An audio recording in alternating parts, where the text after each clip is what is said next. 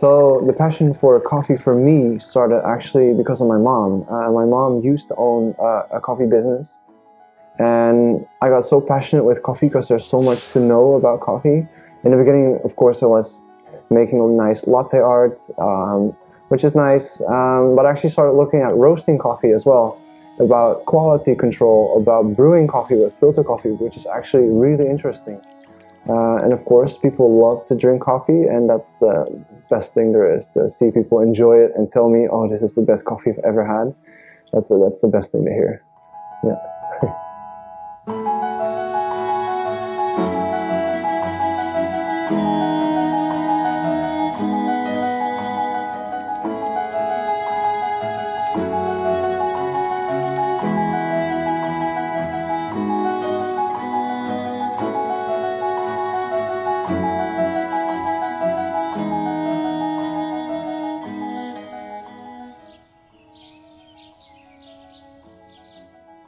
Hi, I'm Mitchell. I'm the owner of Sango, and we're a specialty coffee cafe and roastery here in Amsterdam.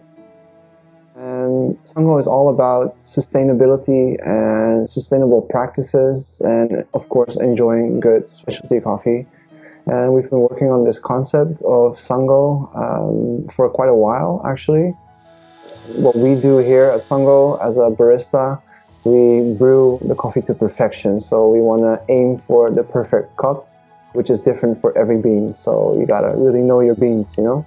So if you're not familiar with the term specialty coffee, which pops up a lot in a lot of places these days, specialty coffee is actually a term used for high quality coffee beans. Coffee beans are graded by Q graders, which is a job where they actually do quality control and they look for flavors and notes in the coffee. And they give a score. If the score is above 80 out of 100, the coffee is a specialty coffee. I'm actually looking for coffees that are 85 and higher. They call them exceptional as well, very high graded specialty coffees. And you can expect a lot of fruity and sweet flavors from those coffees if brewed right. And you can have an entirely different coffee experience compared to the regular cafe where you just order a coffee after your food, for example. Of course, the baristas need to brew the coffee in a certain way to bring out the best flavors of these beans. So specialty coffee really means high quality coffee brewed to perfection.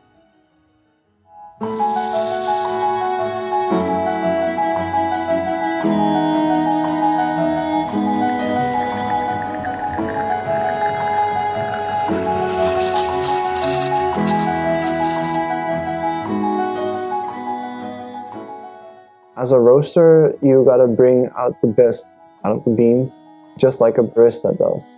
So roasting coffee actually gives the flavor to the beans.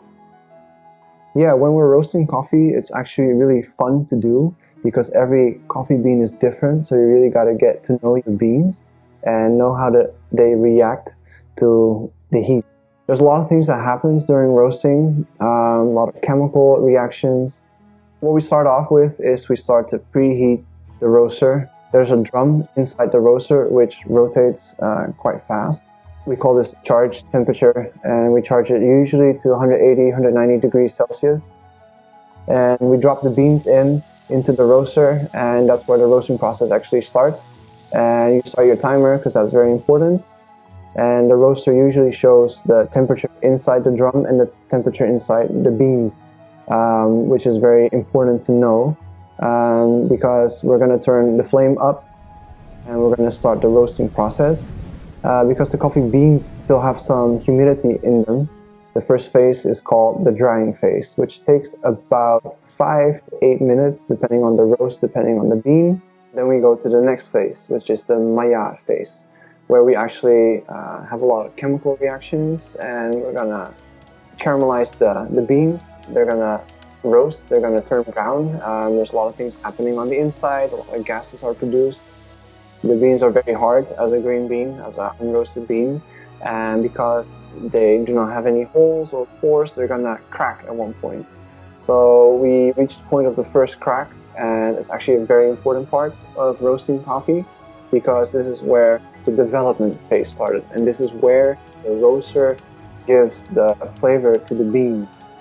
So as a roaster, you need to come up with a roast profile to get the best out of your beans every time you roast. So it's like a graph, and you can see everything you've done during the roast.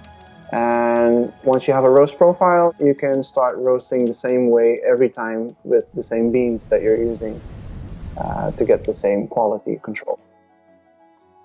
So when the roast is done and everything is correct, if you've done the right thing, then we can drop the beans and you have a fresh roast of coffee. And that's where the sugars are going to activate, and you really have to wait a little bit before tasting the beans. Especially if you roast lighter, it's going to take longer for the coffee to be at its best.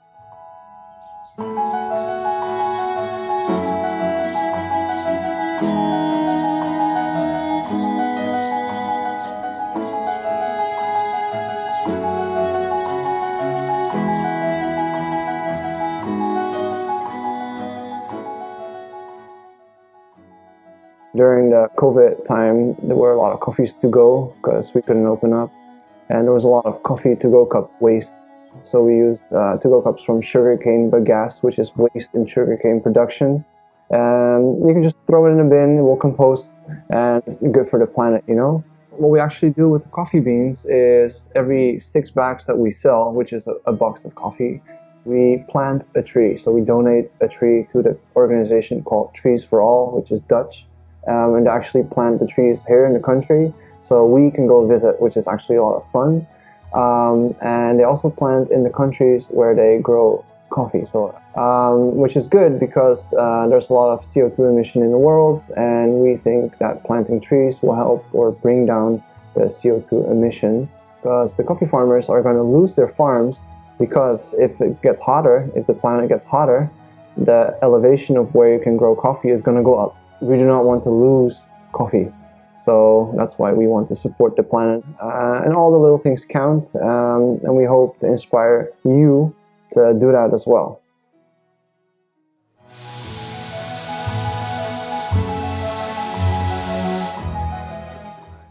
But what I like to drink myself is a filter coffee. It's all hand brew, all pour over, and with a pour over you can actually bring out such nice flavors. And I think that's super nice, and you can really taste the difference per bean. We serve breakfast, we serve lunch, we serve homemade cakes. So you can really enjoy your morning or your afternoon here and enjoy a good coffee. And we have a coffee for everyone, I would like to say. So if you're not sure, make sure to drop by, and I'm here to help you out. I'm here to serve the best possible drink for your taste. I'll tell you what's best for you. So if you want to come and visit, you can follow us on Instagram, Facebook at sango.amsterdam, or visit our website to read more about us and our business at www.sangoamsterdam.com. We hope to see you soon at Sango.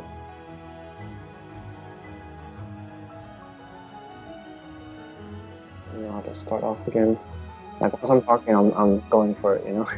Just the first sentence is, yeah, you know, let me think.